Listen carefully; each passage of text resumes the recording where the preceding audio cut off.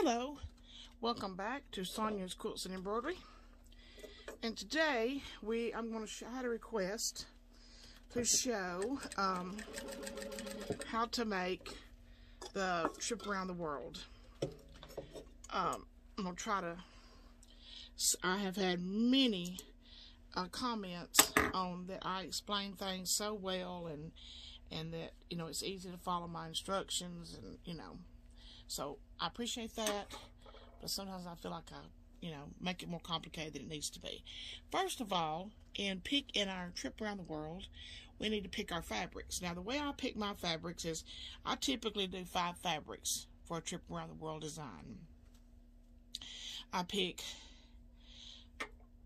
a couple of themed fabrics, like if you were going to do a one that featured cats, you could pick out 3 cat related fabrics. I would probably do like I've got here, like maybe 2 that's got cats on it, and then 1 that complements. I'm gonna be doing an Alabama one today. I've got to get this done, but I've got a fabric here that complements, and then I've got 2 solids to break up all these busy fabrics. And I like to arrange them, starting at the top with what I want started in the way I want in the middle, and then I put a solid here to break up these 2, and then I will go with this houndstooth after this one, and then the black to separate the houndstooth and the, I don't know if you can see that well enough or not, the black to separate. So I've got these just kind of laying sort of in a circle, and the way I do it is I start with the one I want to be the center, and I start mine by doing a 3 block. This center row will be the only one that is unique to the quilt. It'll be the only one that's like this.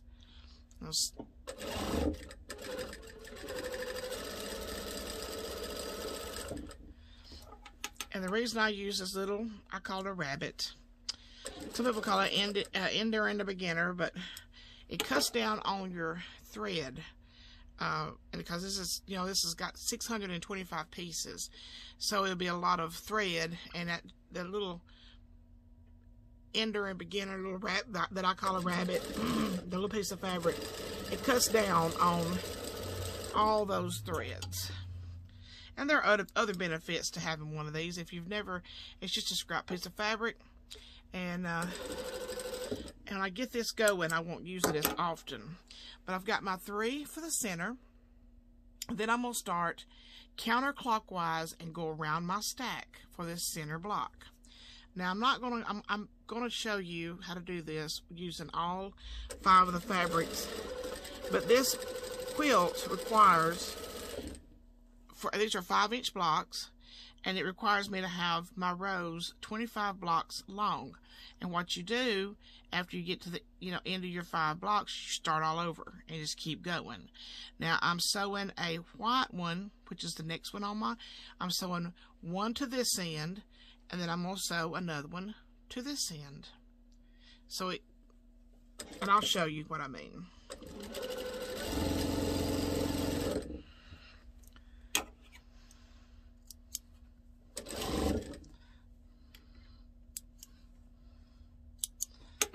So we've got a white one at the beginning and a white one at the end. Now we're going to go with this gray print.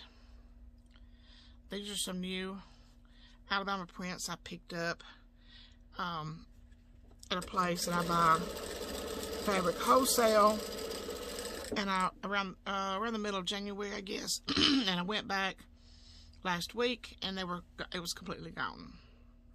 So I'm glad I got 3 bolts of each.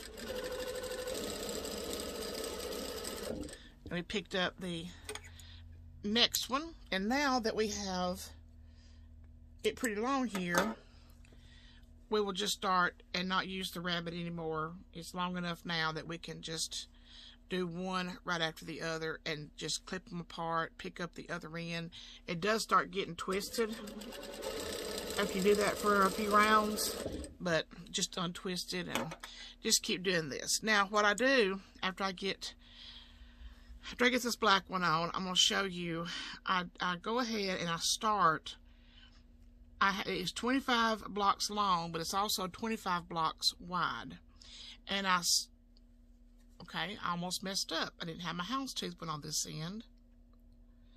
Got to watch that, because it's so easy to get things off track if you're not paying attention to what you're doing, like I almost did. But it's 25 blocks wide for a king. 25 blocks wide. It cannot be an even number. This middle row right here keeps it from being an even number, because you'll have on each side of this middle row, you'll have 12 strips of 25, and the other side of this middle row, you'll have another 12 strips of 25. So the quilt will end up being 25 by 25, which is 625 pieces. It takes, you need to have cut about 130 of each color. Now, we did one a couple of weeks ago, and using, I believe it was 15 fabrics, and it was a drop dead gorgeous quilt. It was not a theme. It was just basically some scraps we had laying around, and we used 15 different fabrics, and it was absolutely gorgeous. Okay, now we have our middle row started with our 3 in the center, and we have the white, the gray, and the houndstooth, and the black growing out. All right, I'm going to lay this one aside. Now, the way you do a trip around the world to keep it straight is, this is the center block. This is the pieces on each side of the center. That will be where you start your next row. And you have to have 2, one for each side of this one. So, I'm going to do, and the center block will be this one. And then we'll start with the white on each side. And I'm going to go ahead and sew 2 of them. Because after the center row, you have to have, there's matching rows for each row after that. There is a matching a mirrored row. I would say more, I guess more of a mirrored row than a matching. It mirrors it from side to side, which will form. I'm going to lay this one aside, and I'm going to do all 25 of my get all 25 of mine started, and then I will just go and just grow them out to 25 blocks long. Hope that makes sense to you. If it doesn't, let me know and I'll explain it better. But I kind of get them started, and then I just sit here, and to be honest, completely honest with you, how my brain works is, I may sit down here and say, okay, I'm going to work on this for 1 hour, and then I've got to go in the house, I've got to get my supper finished, and you know, it's getting late, but I'm going to work on this for 1 more hour, and then I just work and see how long I can get it. And then it don't take long of staying dedicated to your chair to get this one finished. If I stayed at my chair and only got up to run to the bathroom, or run get me a drink, or run get something to eat, about a day and a half it would take to do this one. Alright, I've got my 2 gray ones sewn on, and then I'm going to take this one and sew the gray ones. You always stay in the same order. I do mine, like I said, do mine counterclockwise. I'm left-handed, so I may do things backwards than other people, but I do mine counterclockwise. It just seems like it's easier to keep up with it that way. And I'm going to grow this one out to about this gray one here. Now, when I continue on with these 2 rows, I will, like I said, sew them out to their 25 blocks long. But I like to get all of my rows started, and that way I can just sit here and run one right and run them all through, clip them, run them all through again, clip them, but every time you run a row through, you need to look to see which one comes next after the last one you've got on here. All right, I've got 3 rows started. So, like I said, this is the center. So we need to look to this 2 right here to pick out our next center. So the next center is going to be white. So we'll pick up a white, pick up 2 whites as a matter of fact, and we'll pick up a gray.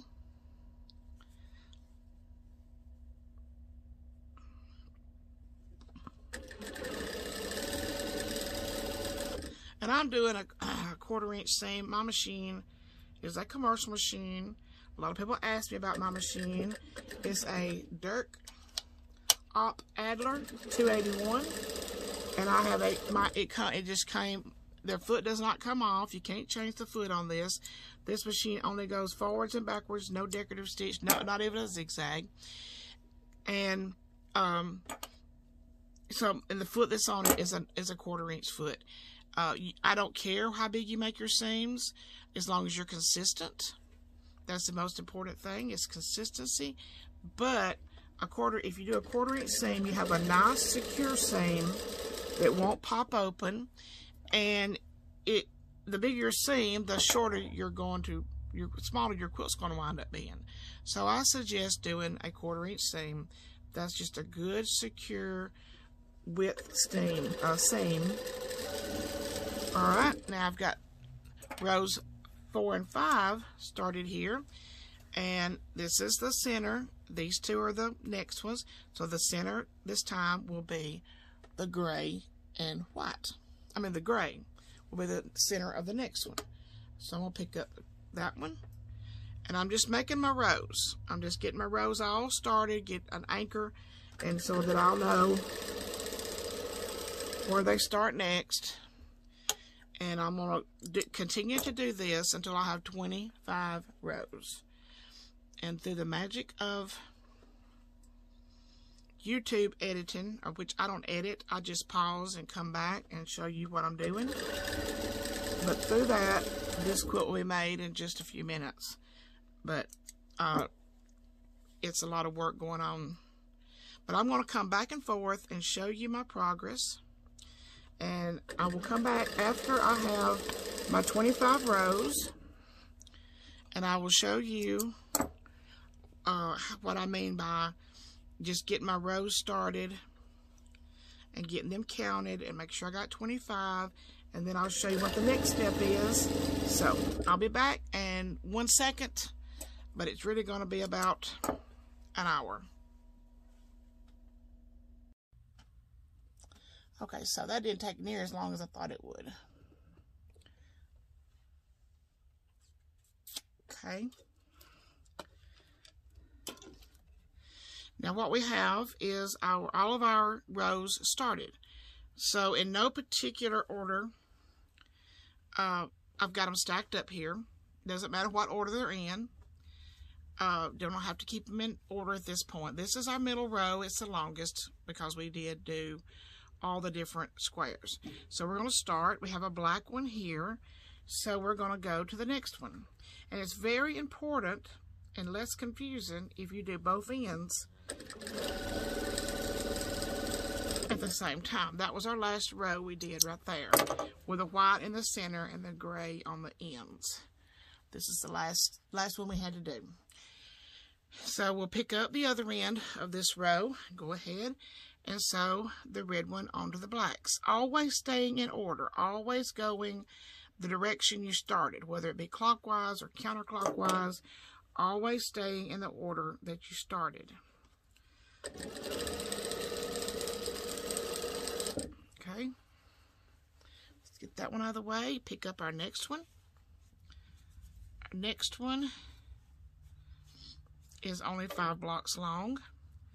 And our next square is the houndstooth. The rest of these are probably only 3 squares long. I just wanted to get them started, so I'll go back and show you how to put all of this together. You'll do this so many times and this in the same order that you will just automatically know which one is next. And if you see that I'm putting houndstooth on end of several of these, it's always going to be with the gray. But because there are 25 squares, you have to go around your circle at least twice. So you're going to have some duplicate strips. After the center one, there are probably 4 or 5 strips that will be it'll have a duplicate, but they're not sewn together. I'll show you that. I don't want to confuse you, so I'm going to continue on, and we're going to do both ends just like this, and then and we're going to do this until our rows are 25 blocks long.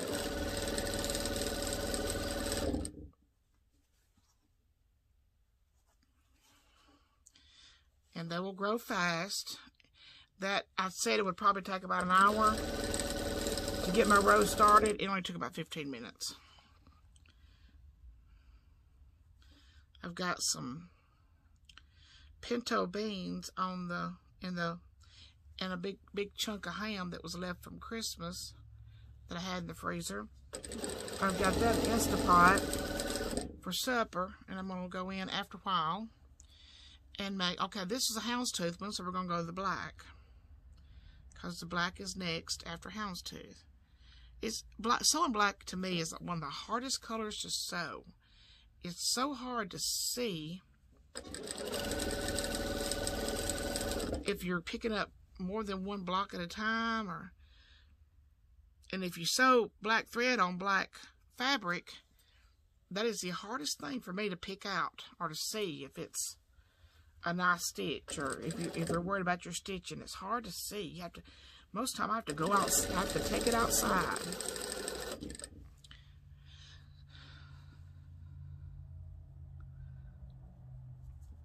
Black goes on houndstooth.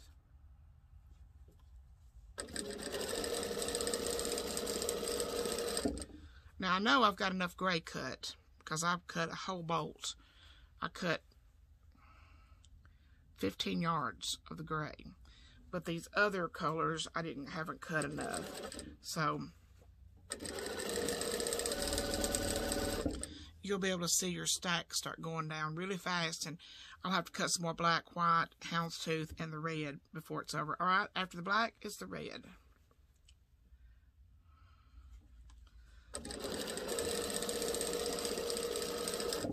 Pick up the other end and put another red.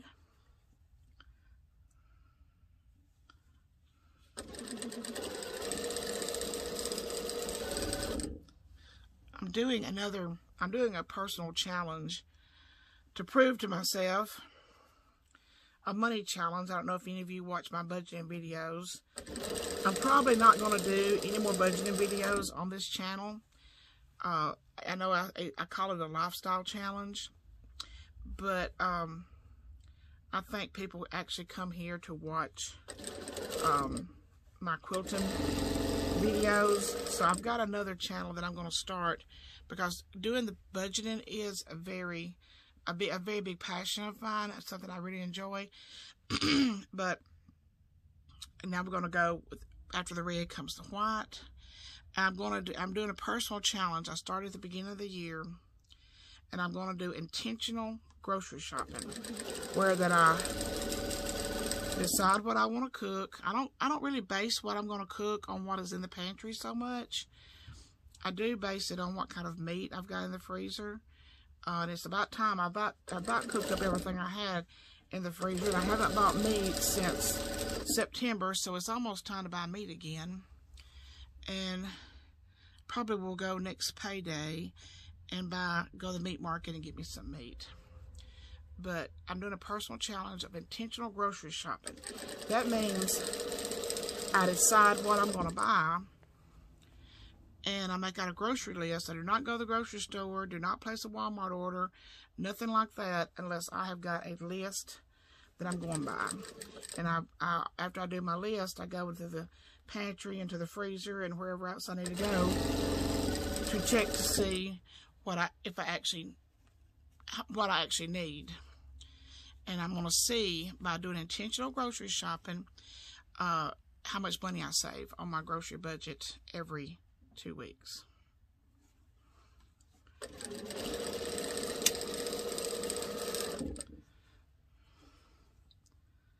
After the white comes the gray.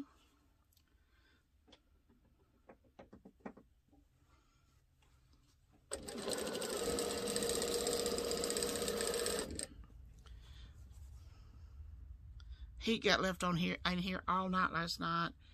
And it was like a sauna in here when I come out here.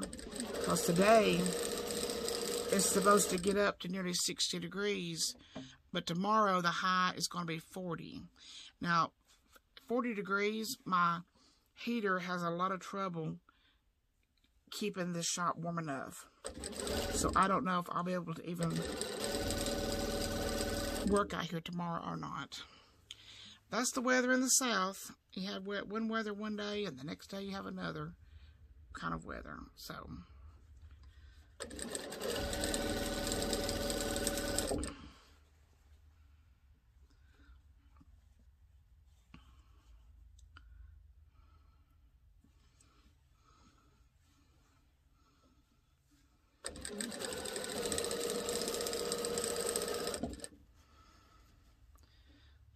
continue on through our 25 rows here. They'll all be two blocks longer when we get through, and we'll just keep doing that till they're 25 blocks long. And sometimes I get bored with that, and I'll switch it up, and I'll just concentrate on one row and get it out to 25 blocks, and then pick up another one, and then I may pick them up the next time and run them all through one time with a block on each end, and I just mix it up. The most important thing is to get your rows. It doesn't, if you want to do a queen, this is going to be a king. If you want to do a queen, you need to do, this will measure about 110 by 110, something like that. But if you want to do a queen, I would still do the 25 rows long for the length. And the width, I would knock it down to probably, let's see, you got to stick with odd, it has to be an odd number. So I'd probably go down to about 21 blocks wide versus the 25 for a king.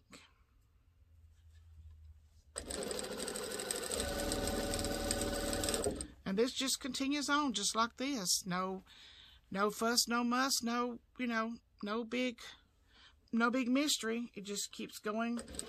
Pick up the next block in the lineup, the way you've got your blocks lined up, and I'm gonna continue to do this until I get 25, till I get them all 25 long, and then I will come back and show you what we're gonna do next. Okay, we're back. I've got all 25 of my rows done. And it's time to start sewing all the strips together. All the 25 rows of 25, which is 625 blocks. And we are going to start sewing them together. I've got the middle one here, and the two mirrored pieces that go on each side. Now, how I like to do this is I like to omit this side and just work on this side. So take this down, and I need to find a white center because we have two white here. We need a white center here. Let me dig through my pile here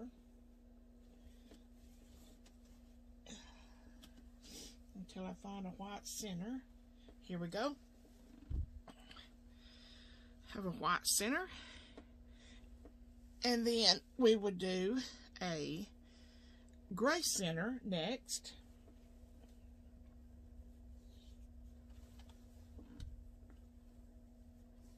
There we go. And if you can see, it starts forming the pattern that we're looking for. These will start making diamonds. These will start making, okay. I believe we are off here. Something is wrong here, because this should land with a white right here. So I can't see it right on top of right now. Okay, this is right. This white will make a small diamond. So this is the end of the white diamond that is in the center, and it starts making a larger gray diamond. The gray diamond gets bigger, and then the houndstooth diamond will be even bigger.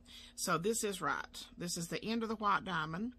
It will go, it's only 3 by 3 by 3 by 3. So this is how we're going to lay it out. So we're going to sew it together. So let me get to sewing some of these strips together. I'll sew one together with you. I'm going to lay these across my lap so they're easier to find. Also, when you get a couple of strips, okay, now something's wrong right here. My center is not long enough.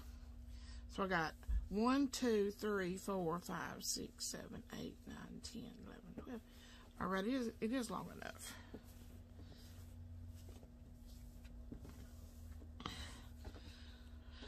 All right, when you pull it like this, this one's too long. I've sewn an extra one onto this. So let me take that off, which is not a deal, and I guarantee you, if you count it, it's 13. I skipped the center block, and I 1, 2, 3, 4, 5, 6, 7, 8, 9, 10, 11, 12, 13. Okay, should have been 12 long, not counting the center block. Should be 12 on each side of the center.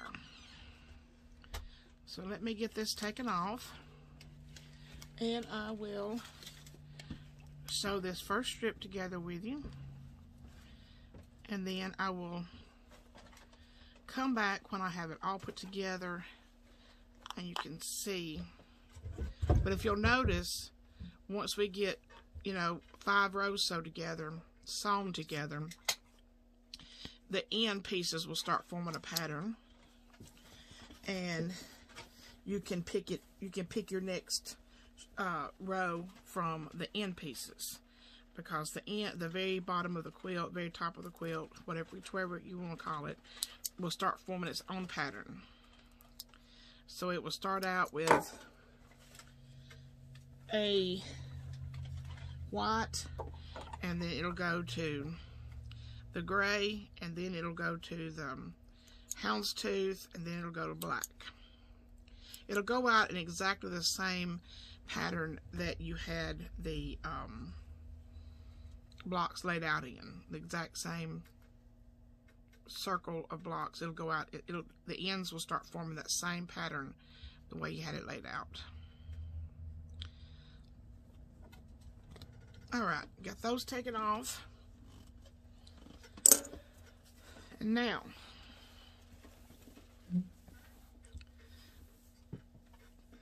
we're ready to sew them together. I used to, when first time I ever made one of these, I drew a diagram, colored it in with colored pencils representing each fabric, and then it took a while to make one. But then after you start seeing the pattern form, you're like, oh, I don't need that diagram anymore. It's just a matter of repetition.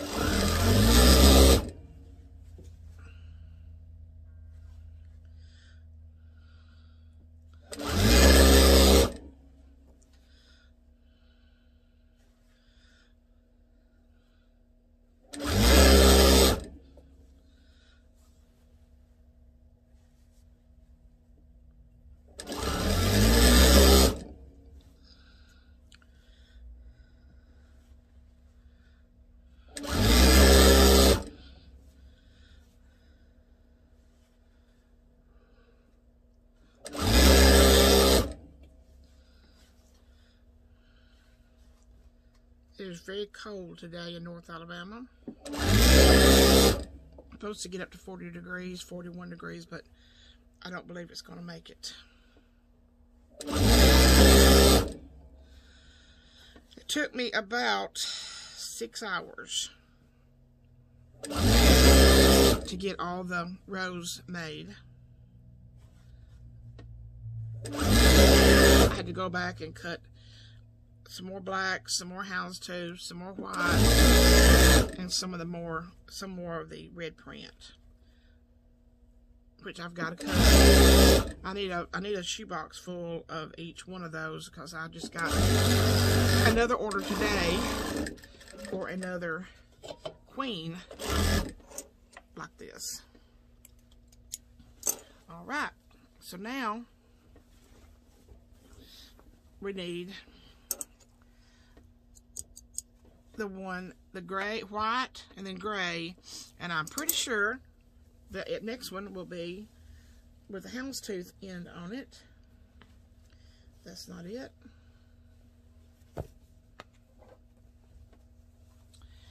This should be it. Yep. You see it starts forming the same pattern that you had. White, and then it was gray, then it was houndstooth, and the next one will be black, and then it'll go to red, and then white, gray, houndstooth, black, and red. All the way to the end, you want to put 12 for a king. We have the center one. We're not going to count the center. We need 12 on each side of the center. All right, I'll be back whenever I get this put together and show you the final results. All right, we are at the last few inches of stitches right here. We're going to call this one ready to be quilted. Now I'm going to take you outside because I like to make my pictures outside, best light you can possibly get, and a big surface that I can lay it down. There's nowhere inside my shop to lay down anything. And but I'm going to show you how this turned out. And it took me about, I had not counting the cutting, it took me about 8 hours to put it together. And that's AIS. That means blank in seat, or butt in seat. I seen that on a TV show one time and I thought it was funny. But it's, you got to keep your butt in your seat to get this done. And I did work on it yesterday till I had to get my supper finished, and then I stayed in after supper, and then I came back out here today, and I've been working on this about 3 hours, but it's all put together, and I'm fixing to show you what it looks like. We'll be right back.